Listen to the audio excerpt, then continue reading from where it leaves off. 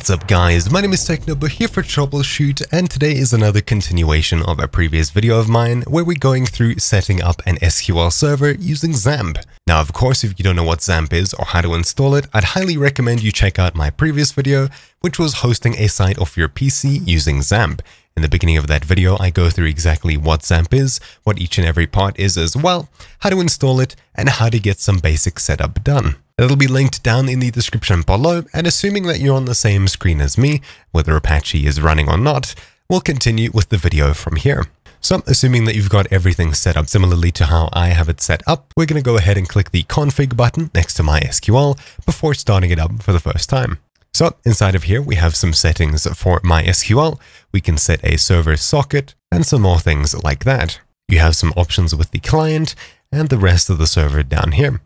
You can also install plugins from a plugin directory, etc, etc. At the very bottom, we have some information on the memory that it's allowed, but I'll be leaving everything as default. So I'm going to go ahead and minimize this and start up the SQL server. After doing that, you won't see much happening, but you can click the admin button next to it to open up phpMyAdmin. Now that is of course if you chose to install it. If you chose not to install this, well then you're going to have to go ahead and download another piece of software to go ahead and access your SQL database. Basically from here, you have your whole SQL database running as you'd expect with a couple of sample things here. We have information on SQL performance, phpMyAdmin, etc, etc.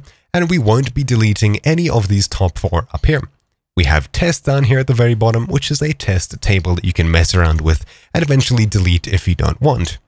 You can do that under operations, and you have the option to drop the database, which will delete test from your actual SQL database host. Assuming that you don't have phpMyAdmin installed or you'd prefer to use something else, there is another piece of software that I would highly recommend. And that piece of software is MySQL Workbench, which will be linked down below. This piece of software I find to be incredibly useful, and all you need to do to download it is to head across to this link in the description down below, hit the download now button, and you'll be presented with this page over here. I'll choose Microsoft Windows, and down here I'll download the 64 or 32-bit installer. And you can hit the no thanks to start my download unless you want to sign in with an Oracle account. Now this is the official download website for this, and therefore it's quite trusted.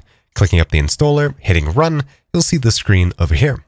I'll hit next, choose where to install it, next, complete, next, and install. Then I'll wait for it to go ahead and finish. If it needs an administrator, you'll get prompted somewhere roundabouts now. The screen went black because I was prompted. That's copying the last few files and it's done. In the bottom left, I'll make sure that Launch MySQL Workbench is checked and I'll hit finish. Minimizing the web page, we have this screen over here. So it may be a little bit difficult to figure out. I'll click rescan servers, and unfortunately no local servers were found. So I'll have to go ahead and add it manually, clicking the little plus. Over here we get to change some things. We'll give the connection a name. I'll just call it local database test. We can choose the connection method, and down here is where we enter some information. So currently it's hostname 127001, which is localhost, and port 3306. If we refer back to this config file, the port is 3306.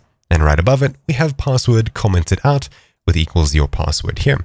Of course, if you want to enable the password, you'll have to get rid of that over there and set a password. However, I'll leave it as is. Minimizing this, I basically have everything set up.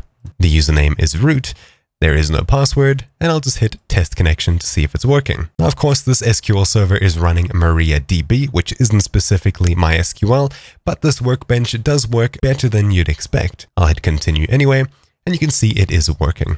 I'll hit OK, and it'll save it to down here. To connect to it, I'll simply click on it, hit continue anyway, and we're now inside of our server. So in the top left, we have some server status, client connections, things like that. And you can monitor your server from here. You can import or export databases, etc, etc from here. And I just find this to be a lot more powerful than the phpMyAdmin page.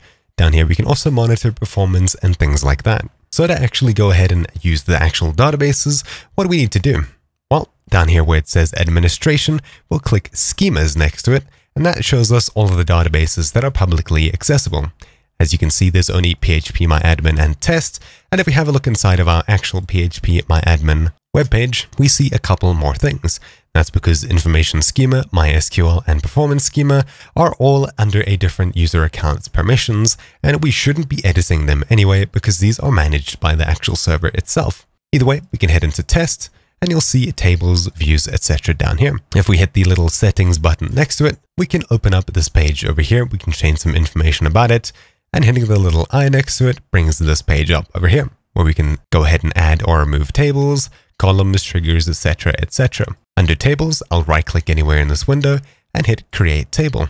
You can go ahead and give the table a name. I'll call it test. And you can go ahead and set up some normal database things. So column 1, double click anywhere to edit. I'll just call it ID. I'll leave it as int. And as you can see, it selects primary key and not null as well. And it also marks it as the primary key, which is this little icon on the far left-hand side. Of course, to change it, you'd click it down here, primary key, not null, etc., etc. We can go ahead and add a bunch of other things, hitting enter to add them. Of course, you can change the type, etc., etc., unique, and the rest of the things you would normally do. Now, of course, at this point, nothing has actually been added to the server.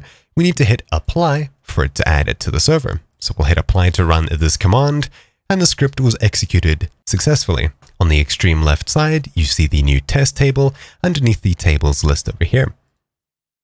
So if we hit the far right-hand corner where this little icon is, we can go ahead and explore the actual table. So select star from test.test, and we can go ahead and add columns by simply double-clicking and entering some information. So I'll just say some tab info. And of course, to add some information, you simply just double-click and type in some information. Other test information. It's as simple as that. Of course, you can drag and drop to expand these columns. And in the bottom right, you can click apply. It'll give you what commands it'll run, apply again, and it'll try and add it to the server. Now, of course, because I haven't set an ID for either of these, it says duplicate entry 0 for key primary. So I'll enter ID 0, 1, and I'll hit apply. Apply, and it was successfully added to the server. And you'll be left on the screen over here. Now, of course, you can run commands up here, type them in, and hit the lightning button to actually run it on the server. And that's basically as simple as it gets. This is super simplified and really easy to use. And of course, if you'd like to practice your SQL database skills, here is a better place than any. Even down here, it gives you some error information on things that might be going wrong. Anyways, that's about it. This is a super simple crash course to getting an SQL database working on your PC and interfacing with it using either phpMyAdmin or this MySQL Workbench. Anyways, that's about it. Thank you all for watching. My name's been Technobo here for Troubleshoot. I hope this video helped you, and I'll see you all next time. Ciao.